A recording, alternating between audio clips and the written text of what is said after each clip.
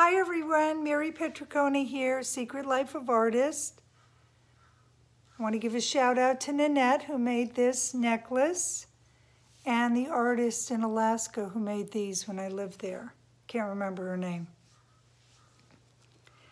Okay, let's start out with the honest truth about why I'm making these videos. I'm making these videos because I'm personally trying to push past a feeling of uncomfortability about making videos. That's just my personality.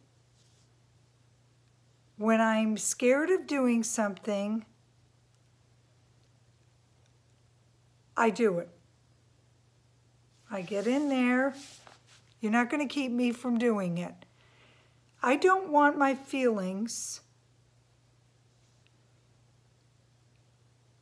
to keep me from doing things. So I'm doing it for that reason, which is personal, and I'm also doing it because I'm isolating. I want to connect with people, and it gives me an opportunity to talk about something that usually does not come up in art classes or in art books. They talk about technique, but they don't talk about the feelings that come up. The feelings that come up, and this is also with children, it's not just adults. Very often, people quit doing art because they are not as good as in their mind they want to be. I can't emphasize this enough. Think about another area, maybe your job or something else you've learned. If you quit doing it, you would never get good at it. And I do understand those feelings. One of the things at my studio is it's non-competitive. Everybody's working on their own thing at their own pace because it takes out the comparison factor that humans naturally do when they're all working on the same thing. They look over, they get discouraged. Mine isn't as good as that person's. That's real. Okay, there's that.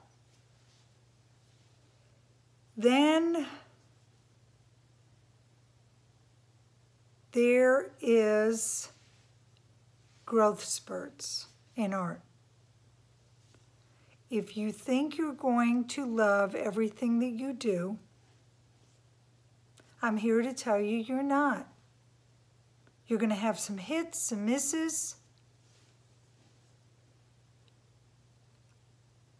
I try to tell people that I teach not to throw away their artwork. Eventually you may throw away something, but if you find yourself doing that a lot, you're not giving yourself an opportunity to go back, rework it, learn through it.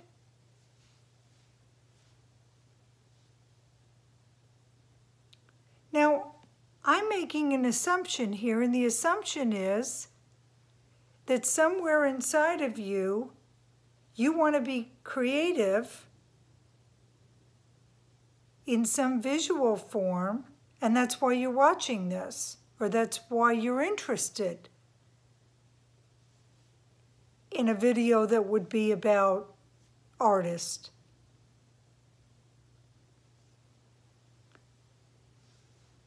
And probably the third thing is to think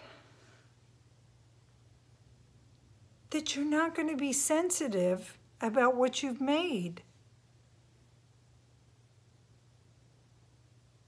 It comes from inside of you. It's hard. You know, visual artists are a little bit different than performance artists. My husband is an actor, and not that he doesn't get nervous getting up there in front of people, but that's a whole different art form. Most artists, I told you, I'm uncomfortable getting in front of this. I can hide behind my artwork and what I write all day long. But to get in front of a video, no. And when you think about it, they usually work alone. It's like writers. So when you put your artwork out there, you go to get something framed that you've done, or you go to show it to people, don't expect that that isn't going to bring up some discomfort. Now, maybe it won't with you. Maybe you think everything you do is great. Stop watching the video right now, because I'm not that person. If you've got that part of it handled, but I've watched hundreds of people. That's why studios work, because you can work out those problems in there with other people that are not judging you in the process. They're going, oh, I like what you just did with that. You do? You know, we can see it right now in going through this social isolation. It's a human thing to want people to get you, to want them to get your artwork. That isn't an insecurity. It's a need. Now, even though it is a need, it's a really good thing to get over, too. To not stop it because somebody went, I like the last thing you did. Why don't you do more of those? I should do a whole video on what people tell you. It's like my brother-in-law, John, is a photographer, and people telling him what to take a picture of. Just go take a picture. Quit telling John what to do. So people do that with artists. The closest that they'll ever get to doing art is telling you how to do art or what you did wrong.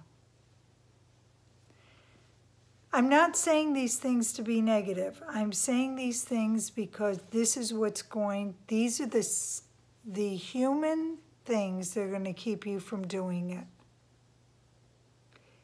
And I'm trying to encourage you, if you push past those things and understand that all artists have these feelings that I know of.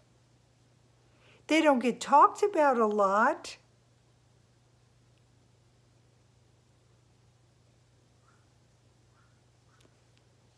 You know, if you want to read a good book on it, Art and Fear is very good. All right, believe it or not, I've run out of things to say. Oh, I want to tell you one last thing. There's always one last thing with me. That is, you are going to have days like yesterday. It is so strange what we're going through. And I could not get it together to do any artwork yesterday. But what I did do is go in and organize my art supplies. It's perfectly okay to, when that happens, it isn't that you've got a block or you lost. Just do what you can do. Go in and sharpen your pencils. Get your art supplies ready for when the idea does come. Have a nice day. Keep the faith. Give somebody some of your artwork. This morning, the guy that cleans our pool brought along his probably 7-year-old daughter, Stephanie, to help, and he was teaching her, he was testing her spelling words while they were cleaning the pool. He was such a great example of a work ethic, and he asked her if she got her schoolwork done yesterday. So when I went out, I gave her a children's drawing book, wrapped it up as a present.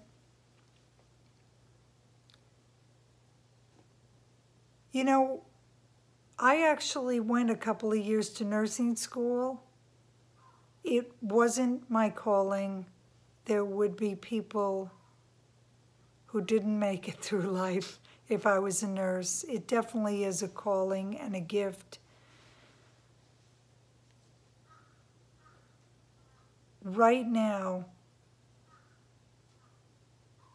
it's hard to be on the sidelines.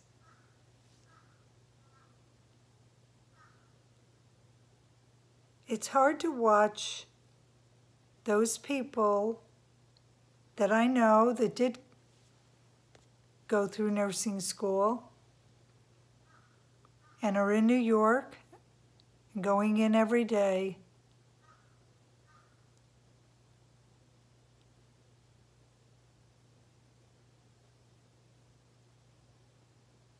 Feel like you're not given.